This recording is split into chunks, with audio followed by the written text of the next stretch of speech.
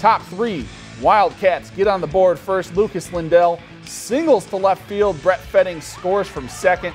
Norman County leads by 1.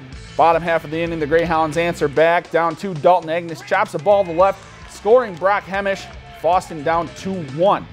Fifth inning, same score. Fosston's Brett Sundquist at the dish. He paints the left field foul line for the double. 1 run scores, and we have a tie ball game. But top 6, the Wildcats would take the lead for good. Dustin Olson rips the sharp single to left. 1 run scores. Norman County goes up 3-2. They'd end up taking this one by a final of 4-2. If you've enjoyed this segment of Lakeland News, please consider making a tax-deductible contribution to Lakeland Public Television.